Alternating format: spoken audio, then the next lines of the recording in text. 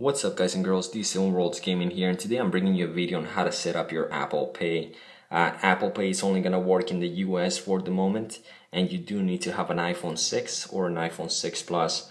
Also make sure you have iOS 8.1 installed on your device, either a 6 or a 6 Plus like I said. So the first thing you actually have to do is you have to find the application that's called Passbook.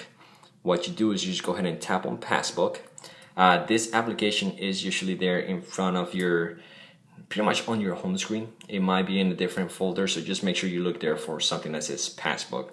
Once you do that, you're gonna see the options there: credit cards and debit cards, pay with Touch ID. That's pretty much what you're gonna tap on, set up Apple Pay. And it's gonna pretty start loading there. With this here, pretty self-explanatory there. Add a new credit card or a debit card, and if you want to learn a little bit more about what Apple Pay is, you can go ahead and select that and it will take you to the Apple website.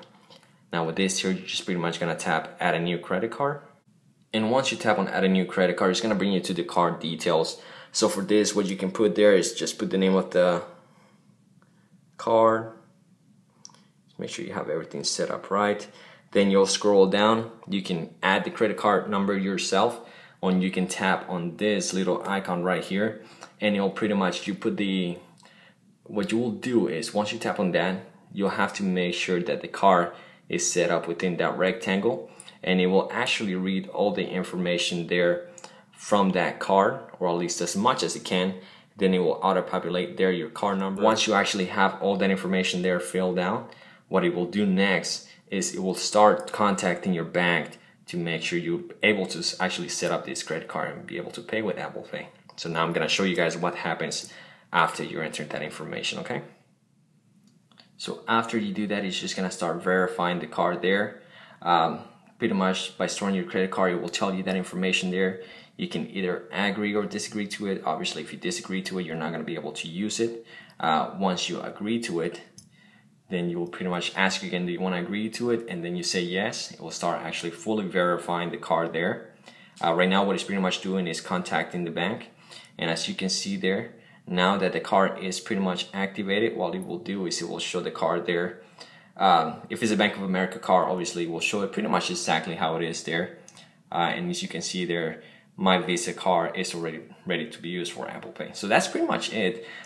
So obviously what you want to do, if you want to add another card, you would just pretty much tap on the plus icon and then tap right there where it says add another card. Once again, don't remember guys, to do this you do need iOS 8.1, and you need to find the application that is called Passbook.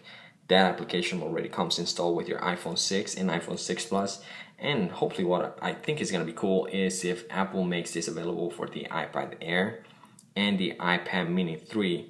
Since they are going to have Touch ID, but I'm not sure if they'll have that chip that enables them to use Apple Pay. So maybe in the future that'll be a neat feature. So just remember, Passbook, once you set up your card, or if you're going to set up a card, just select there, add another card. If you're going to set up another card, and then once you click on done, you just pretty much do this. And then if you're going to pay, I'm actually going to post a video here of me actually paying something with Apple Pay, just so you guys can kind of see the process of that. I will put the link for that video in the description, so just keep an eye out for that. If you guys want to see anything else here, just comment something. If you guys want to see more content, subscribe, like this video. That way at least I know it's helping people out.